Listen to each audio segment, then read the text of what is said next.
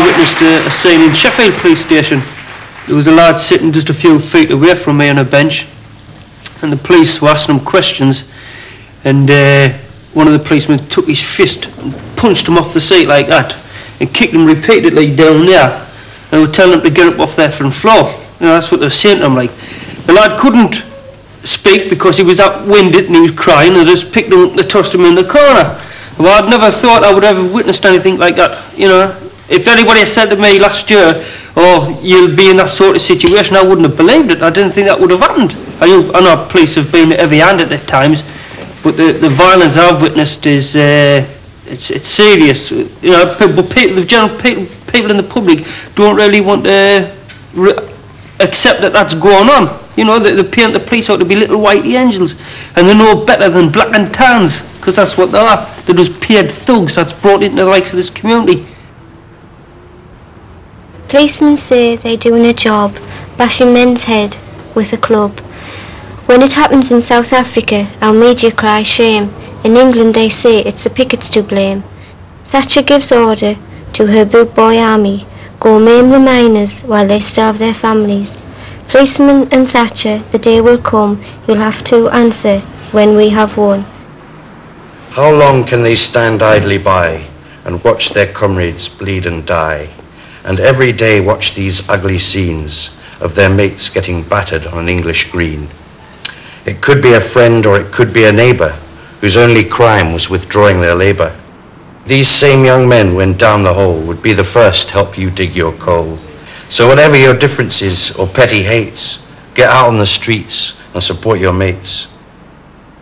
Now I know a nice young policeman of disposition sweet, and all the children greet him as he patrols his beat.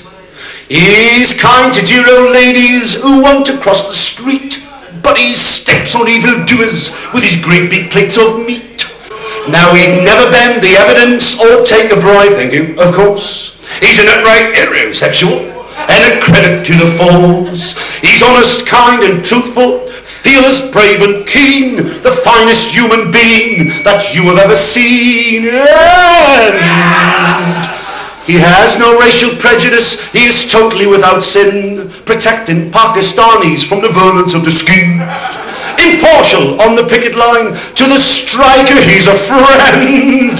He is stainless, faultless, peerless, conscientious to the end. Oh, ha, ha, ha, ha, ha.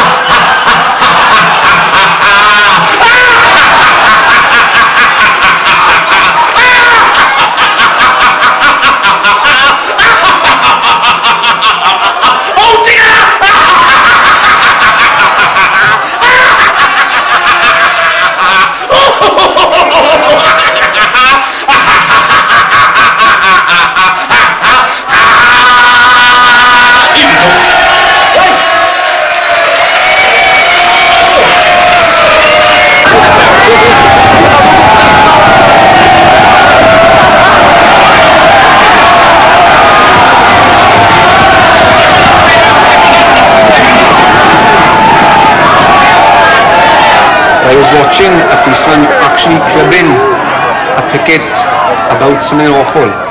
I told him a few choice words that he shouldn't be doing it. Another policeman ran up and told me I was nicked, and I said, "I don't give a damn about you and no one else." So he arrested me, took me towards the police line, and as he was going I thought I'd make a little protest, and I put my arm up in a gesture and shouted, "Way!" And with that he hit me right on the head with a truncheon, and I didn't make no effort to do no harm to him or any other policeman.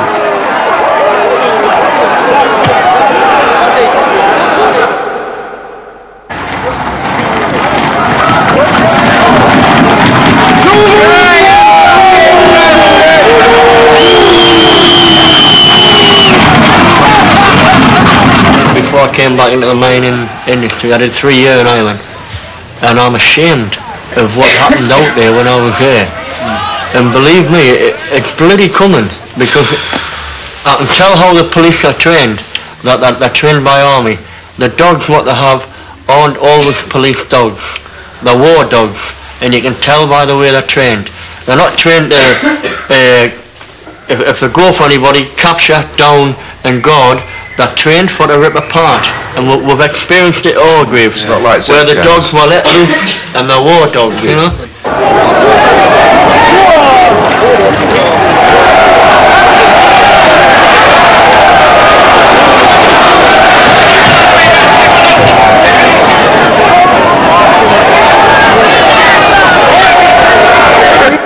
And what I seen that day is nothing.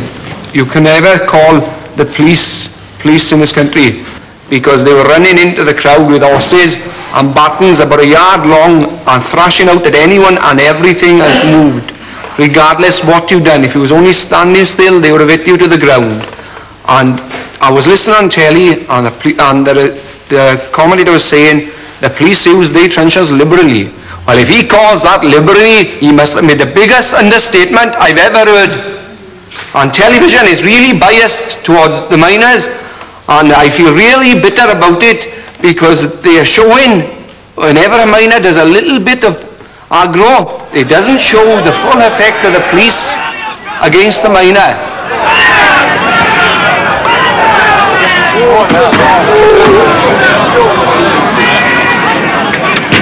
They got me on the floor, spread-eagled me, a copper on each arm, one on each leg, and they started to hit my arms and legs with a truncheon, methodically, until I had no power or grip left in my arms. Then they just proceeded to twist them straight up my back. I think he wanted to take it home for a souvenir. Now, why do police go in with such venom? They seem to enjoy inflicting pain and suffering on the working man. Why? Who tells them to go beat a picket's head? Who tells them to inflict pain, try to kill him? Because that's what they're doing. You stand there in the push and all you feel all of a sudden, a fella outside, he'll collapse in a pile on the floor. What's up with you? He's just been kneed in the groin. I've seen police do it. I've no skin left on my shins, where they run the boots down your shin. But if you look at him the wrong way, you're nicked. I want to know who gives them the power to do this. Who tells them to beat me, a working man, with a stick? Who is it? I want to know. But whenever we challenge him, and you ask them on whose authority they are acting, they always say, my chiefs, or in other words, I'm obeying orders. Well, I well remember the Nuremberg trials, when the Nazis were on trial for gassing 6 million Jews. And that was exactly the excuse that they used. We were obeying orders. Now, how far are our police prepared to go in obeying their orders? Well, with what I've seen on the picket lines and what I've seen in our village here, I believe there's many of those police will go all the way. Get off in, you bastard! Why is Daddy crying, ma'am? Has he got a poorly head? Was it done by men in blue when they dragged us out of bed? You bastard! I've fucking seen that! No, son. He's shedding tears of pride in the medals he has won. Nay, lad, they're not across his chest. They're out there, every one. Workers cheering in the streets, supporters filling every hall, sending food by lorry load, responding to the call. Every worker's contribution, no matter if it's small, everyone's a medal, lad, responding to the call. Every tin, a hope expressed, that we will see it through. Every single coin, a prayer, that scabs will one day rue. So when the battle's over, when the Tories are no more, the world will still remember 1984. You know, what people tend to forget, we've had 5 miners killed on picket lines and 1 child trying to get a bit of coal for heat. Bloody wrong. And we're not going to give in, because no way, a hollow victory is no victory. It's going to be a 100% victory. It is going to be. And it's going to be for them lads who put their lives on the line, and everybody else. Come gather round, you people, you women and your men. Once more our backs up to the wall, we've been attacked again. Which side are you on? Which side are you on? Which side are you on? Which side are you on? Now Thatcher sent McGregor to smash the NUM, break the workers' unity, and I ask you once again, which side are you on? Which side are you on? Which side are you on? Which side are you on? By bully boys in uniforms and thugs for riot shields, our comrades' blood is being shed, and still they will not yield. Which side are you on? Which side are you on? Which side are you on? Which side are you on? And the Tories rant, tear their hair and shout democracy, but the kind the Tories have in mind is no for you and me. Which side are you on? Which side are you on? Which side are you on? Which side are you on? And the choice is there before us, there's just one thing to do: support the miners' struggle, or the next in line is you. Which side are you on? Which side are you on? Which side are you on?